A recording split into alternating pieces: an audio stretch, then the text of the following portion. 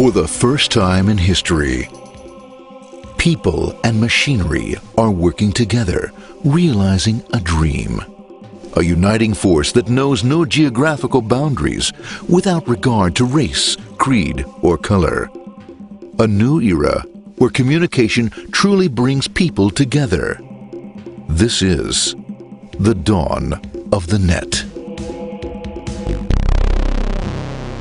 Want to know how it works? Click here to begin your journey into the net. Now, exactly what happened when you clicked on that link? You started a flow of information. This information travels down into your own personal mailroom, where Mr. IP packages it, labels it, and sends it on its way. Each packet is limited in its size. The mailroom must decide how to divide the information and how to package it. Now, the package needs a label containing important information, such as sender's address, receiver's address, and the type of packet it is.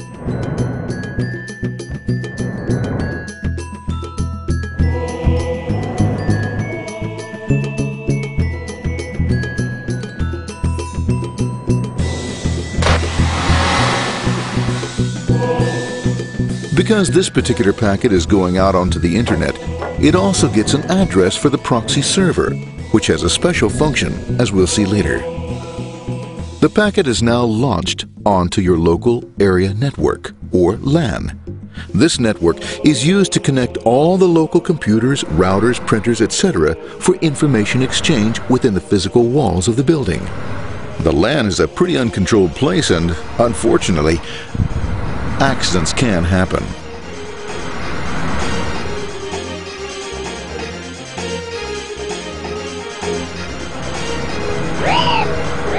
The highway of the LAN is packed with all types of information.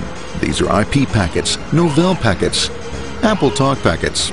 They're going against traffic, as usual. The local router reads the address and, if necessary, lifts the packet onto another network.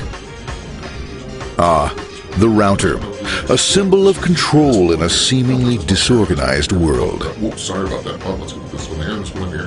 This moves here, this one goes here. I don't like this one. Let's go with this one. Let's go here.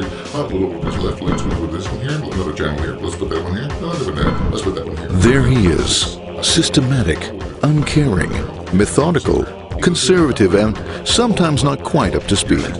Sorry. But at least he is exact, for the most part. That one goes there, that one goes there, that one goes there, and this one goes there. Oh, another one goes there, that goes there. He's fine. Let's go there, that goes there, he goes there. Oh, let's put that one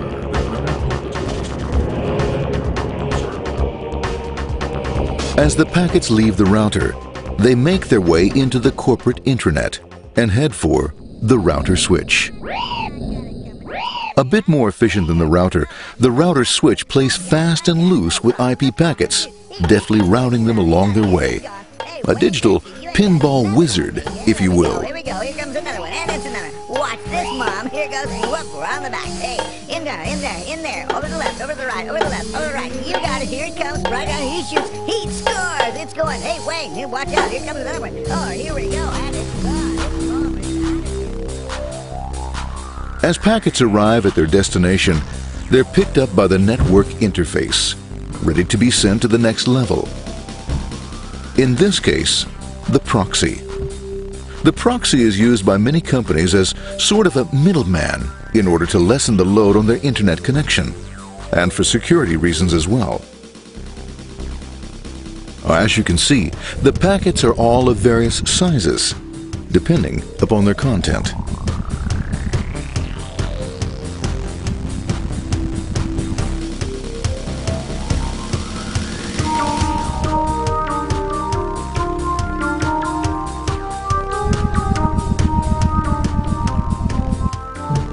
The proxy opens the packet and looks for the web address, or URL. Depending upon whether the address is acceptable, the packet is sent on to the internet.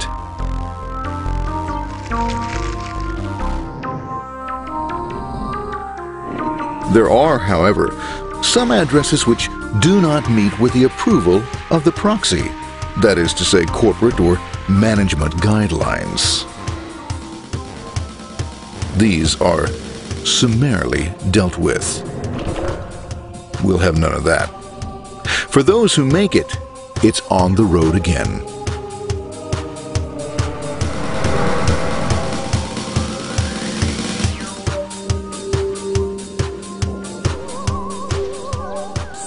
Next up, the firewall. The corporate firewall serves two purposes. It prevents some rather nasty things from the internet from coming into the intranet, and it can also prevent sensitive corporate information from being sent out onto the internet.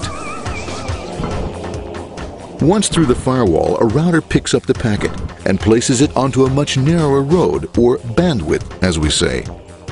Obviously, the road is not broad enough to take them all. Now you might wonder what happens to all those packets which don't make it along the way. Well, when Mr. IP doesn't receive an acknowledgement that a packet has been received in due time, he simply sends a replacement packet. We are now ready to enter the world of the Internet. A spider web of interconnected networks which span our entire globe. Here, routers and switches establish links between networks. Now, the net is an entirely different environment than you'll find within the protected walls of your LAN. Out here, it's the Wild West. Plenty of space, plenty of opportunities, plenty of things to explore and places to go. Thanks to very little control and regulation, new ideas find fertile soil to push the envelope of their possibilities. But because of this freedom, certain dangers also lurk. You'll never know when you'll meet the dreaded ping of death. A special version of a normal request ping, which some idiot thought up to mess up unsuspecting hosts. The paths our packets take may be via satellite, telephone lines, wireless, or even transoceanic cable. They don't always take the fastest or shortest routes possible, but they will get there. Eventually. Maybe that's why it's sometimes called the worldwide wait. But when everything is working smoothly, you can circumvent the globe 5 times over at the drop of a hat. Literally. And all for the cost of a local call or less. Near the end of our destination, we'll find another firewall. Depending upon your perspective as a data packet, the firewall could be a bastion of security or a dreaded adversary. It all depends on which side you're on and what your intentions are. The firewall is designed to let in only those packets that meet its criteria. This firewall is operating on ports 80 and 25. All attempts to enter through other ports are closed for business.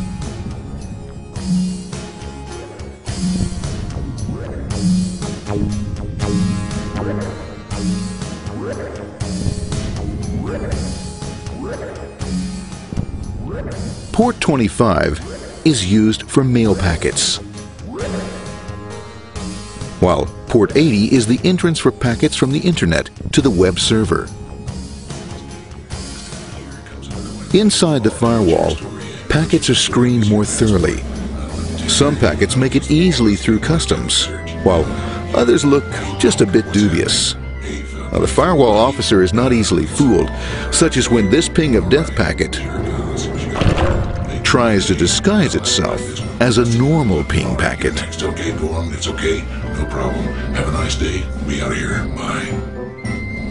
For those packets lucky enough to make it this far, the journey is almost over. It's just a lineup on the interface to be taken up into the web server. Nowadays, a web server can run on many things, from a mainframe to a webcam to the computer on your desk. Or why not your refrigerator? With a proper setup, you can find out if you have the makings for chicken cacciatore or if you have to go shopping. Remember, this is the dawn of the net. Almost anything's possible. One by one, the packets are received, opened, and unpacked. The information they contain, that is, your request for information, is sent on to the web server application.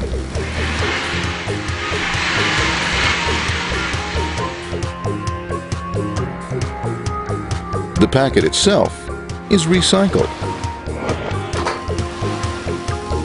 ready to be used again, and filled with your requested information.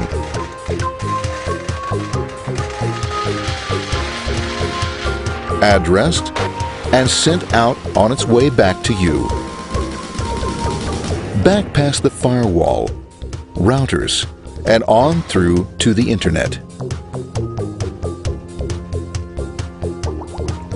Back through your corporate firewall.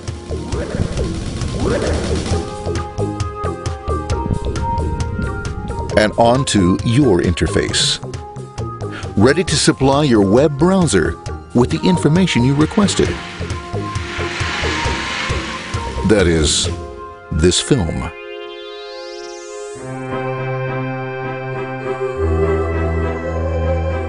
Pleased with their efforts and trusting in a better world, our trusty data packets ride off blissfully into the sunset of another day, knowing fully they have served their masters well.